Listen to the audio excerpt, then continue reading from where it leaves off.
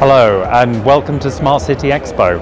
I'm Jonathan Catchpole from TE Connectivity and we're here representing Zhaga at the trade show.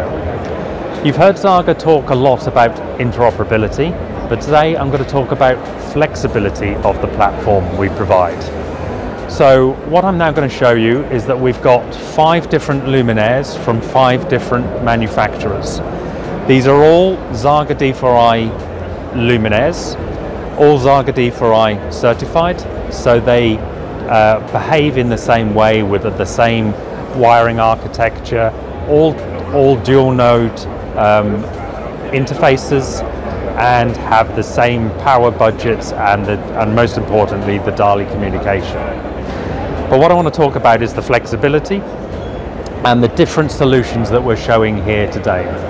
So on this first luminaire from Schrader, we have the simplest offering we're showing, which is a simple non-connected photocell.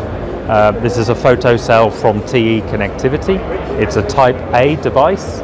It is using digital communication to turn the light on, turn the light off, and it also has an astro clock, a virtual midnight built into it so that it will dim at certain times.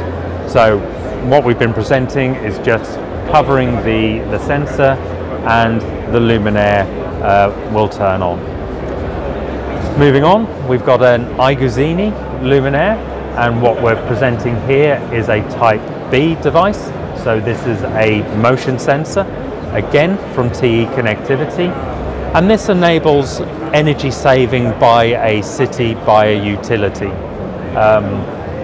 So at times of non-activity, the luminaire will dim and reduce the amount of energy used, and then once motion is detected, the lights will come back up to 100% brightness, and providing that all-important safety and security, which is the #1 feature of public lighting.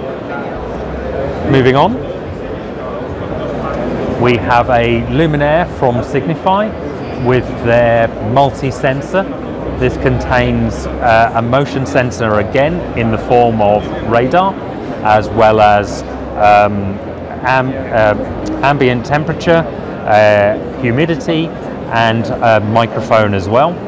Again, a Type B device, but here we're now showing a Type A device on the top, their Interact City. So the information, the data, is being captured by the device here and then communicated to the Interact City, which then talks to their cloud to present that information to the end user, to the city, to the municipality. And then finally, moving through here, we have a luminaire from Sateco, and again we have the motion sensor, the Type B device from TE Connectivity, but now we're connected to a device on the top, the Type A device.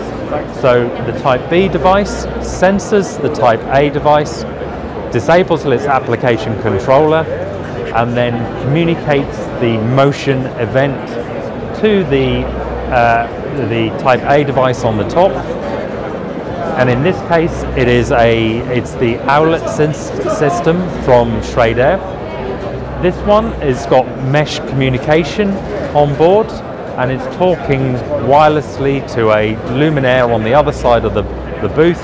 So when motion is detected, the light comes on here, but then the light also comes on the luminaire on the other booth. Thank you for your time today.